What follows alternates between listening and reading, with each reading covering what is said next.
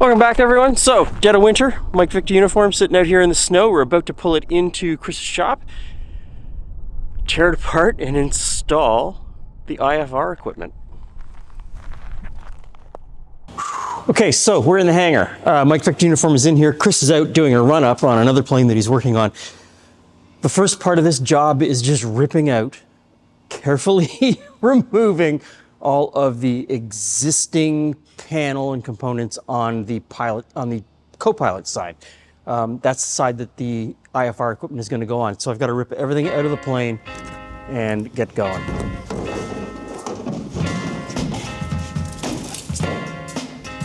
Greetings, girl, and welcome to my world of phrasing right up to bat. It's the daisy age and you're about to walk top stage, so wipe your lottos on the mat. Hip-hop love this is, and don't mind when I quiz your involvements before the sun. But clear your court, cause this a one-man sport, and who's better for this than plug one? Don't have to worry about me squashing other deals, cause they've already been squished. Freeze the frame of our moves the same, wish we can continue right behind the bush. You'll stay with me, I know this, but not because of all my earthly treasures, or regardless to the fact that I'm past the noose, but because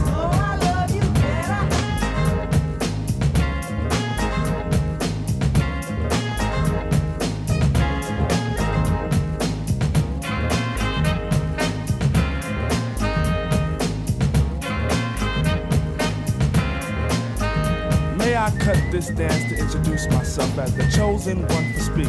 Let me lay my hand across yours and aim a kiss upon your cheek. The name's Plug 2, and from the soul I bring you the daisy of your choice. May it be filled with a pleasure principle in circumference to my voice.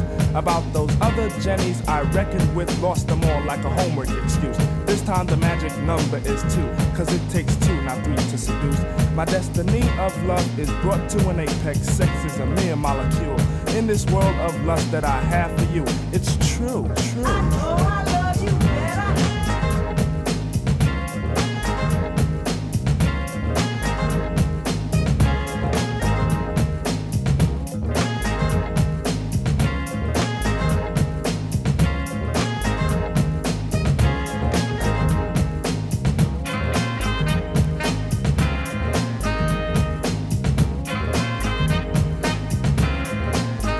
Now it's time to let this rhyme style get somewhat poured in the mold. Hold my hand and we'll pick my plantation of daisies for a bouquet of soul. Nice to be dim at the cut of a rim. Take it as filled to the rim as in brim. Squeeze your stoop like Betty Boop, then make camel alphabet soup and spell plug ones within. Forward march is the say when transistors will. See what we do, what he does is he takes a perfectly good airplane, tears it apart, and puts all this shit in. And then why did we change that one? Didn't we change one already? Change which one? Did we change either one? Yeah, we changed this side already. Okay, so we changed that to put the autopilot in. Yeah, and so then no, and then we changed it once before because I moved the, yeah. So we've done it a few times. So we take this out, this out, this out, this out, that, and that out. Okay. And then he changes it, and then we put it back in, and then he comes up with a new idea, and we take it all back out again, and we put it all back in again. So we're getting pretty good at it, but I'm starting to think that maybe we need quick attach points. I think this is the heart of the job. This is the... So this is the wiring harness. Yeah. And this is the Pro Hub guys or whatever? The Fast Stack. Yeah. Really nice. Very nice. Nice wires. They're all marked beautifully. There's a lot of zip ties on this. So I've looked through. So everything that's tied, we leave. But anything that's zip tied gets released. Gets released, yeah. So, and they're all nicely marked. They're all marked, and everything that goes into a pin has already got the tips on it. Oh yeah, okay, perfect. And anything that needs to be wired into the terminals, sockets, terminals, yeah. All marked nicely. It'll probably even say the amperage of the circuit breaker it wants on there. Yeah. Yeah, it's nice. And so there's a wiring diagram as well that sort of tells us everything that we need to know. These wiring diagrams are better than what you get from, like, you know, so we get this connects everything together, so it sort of keeps me away from doing it. And this schematic is better than anything I've seen that comes out of the bigger shops that do this on the regular. All the red ones are ones that we are already there and we leave in place. Yeah. So I guess my question now is the equipment that we're taking out. So I'm taking out a radio and a couple of other things. Yeah. I need to depin all of those wires. I need to dig in there and depin everything. Okay, yeah. It's not easy, but there's a little plastic tool. Yeah, and when you pop them out, whatever. And then we'll go back later and we'll pin back in. These back in. Yeah. And where would the pins be then? So on the back of the other radio?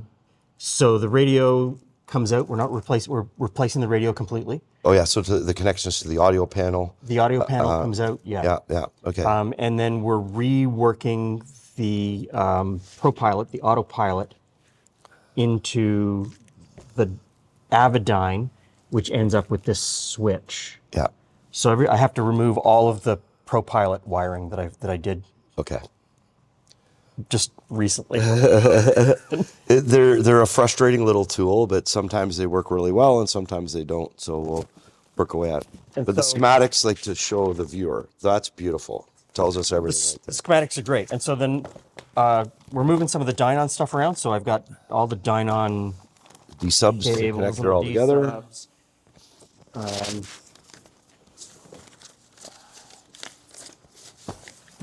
Radios. And so I think this is going to move pretty quick. Yeah, I think so too. Okay. Okay, so that's good. I need to get into the plane. So one of the things,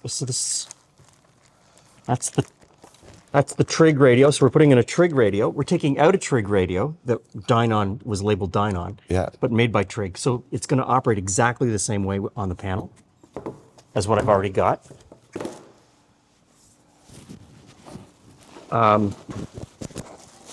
This is got the monitor function and everything. That's a pretty nice little unit. And so this is the, and it's got a nav side on it too. This is the PS Engineering audio panel. Marker beacon. Okay. It does not have a marker beacon. Okay. So it's got all the connections in the back for the marker beacon. I'm not exactly sure. What I read was in COVID times, they're having trouble getting some chips. So they wanted to keep making this model. And they decided, okay, so we can't get the chip for the marker beacon. We'll just take the marker beacon out. You're the one taking the Iran or whatever. Yeah. So do they even have them anymore? I don't think there are many marker beacons. They're sort of related to an ADF, which both are gonna they're on their way out. Yeah, and it mostly be GPS approaches. So I don't know the limitations of that. Like a lot of them are pulling them out. Like, so I don't. And not bothering to put them back. In my learning about IFR at this point, this is the Avidyne, will tell me where the marker beacons are based on a GPS coordinate. Yeah. So the same thing. Yeah. So whatever. So this is I think this is the same unit they use for the slide-in replacement for the 430s. For the 430s. Yeah, and I've got a guy who's 430 went shit. He put this in. He loves it. Is very, very happy with that. So I'm kind of excited about having that to play with touchscreen. It's really nice.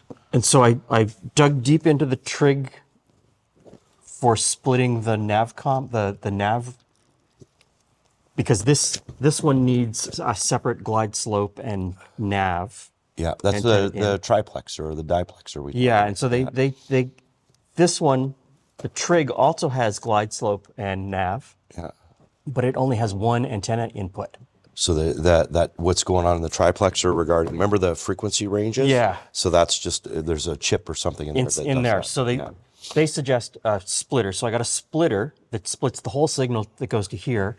And then from the splitter, we go into the triplexer, which splits the signal. Okay, yeah. Does that make sense? Kind of. Yeah. Okay. When we plug it in, we'll find out. So the teardown's done, and it's just a matter now of putting it all back together. Putting it back together. Yeah. It seems so simple when we just lay it on the table like this. Yeah. So what's the Dynon? What's that one? We don't need this. Okay. This was another ARINC model. Oh yeah, okay, we already had it. So the ARINC that's already in there will take two inputs. Okay. So both the ProPilot and the Avidyne will link through the existing AirInc, so we don't need this. And the AirInc, the idea is to change the computer language from, yeah.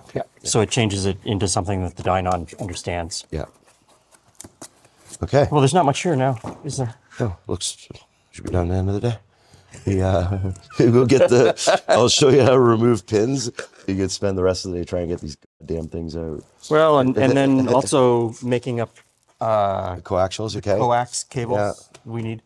Yeah, I've got all the crimp tools and everything like that for it. It's not my favorite job, but I think I've got the tooling to do it. No problem. Do you got the BNCs and everything? Yeah, so I've got the BNCs. I've got BNCs and TNCs. Yeah, the TNC is the screw-in style. Screw-in for the back. And then and then the BNC is just the quarter turn regular coaxial, and so I stock a few of them too.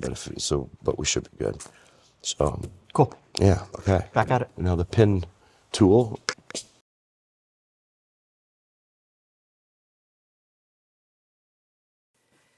Hey everyone, thanks for sticking around to the end. Thanks for watching to the very end of the video, and thanks for watching this next little bit. Once again, in 2025, I am raising money for Hope Air and participating in the Give Hope Wings flight across Canada that both raises funds for the Hope Air charity, but also raises awareness in the various communities that we stop in, and in the wider community through you, that this service exists and that this needs to be met. Hope Air is a charity that allows Canadians who need healthcare that is not available in their community to travel to the larger cities in Canada where that need can be met. Canada geographically is a massive country, and some communities are pretty far flung, and people end up having to drive 12, 14 hours to get to where the treatment exists that they need. And while healthcare in Canada is universal, any Canadian shows up at the door of the hospital, care is freely given. You have to get to the hospital, or you have to get where the treatment is administered. And for a lot of people, this can be a very difficult time in their life. They're juggling a lot of things. They may not have the financial resources to fly to Toronto and put themselves up in a hotel room for a couple of nights and meals and so on and so forth. And Hope Air is a charity that takes care of that, takes that burden away, takes that weight off of people's shoulders, and allows them to just get well. So my part in this is to raise awareness and to raise money. I work with other pilots who fly some of these people who are seeking treatment from smaller flying communities to larger centers like Thunder Bay, where they can get a commercial airliner that will take them to Toronto or Winnipeg, so on and so forth. And over the last couple of years, we've raised a lot of money for Hope Air. Last year alone, you donated around $40,000 to help out with this cause. I'm very grateful for that. I feel very blessed that we have created a community here on YouTube, amongst everything else that's going on in the world, where we can help people. So once again, I'm doing this. Once again, we're flying. I will be putting the itinerary down in the description box of the places we're going to be in early June, where you can stop in and we can meet. Also links to Hope Air Charity so that you can check them out, see what they do. And if you're moved to help, there will be a link to the fundraising page. For everyone who has given in the past, I thank you enormously. And everyone who is about to give, thank you.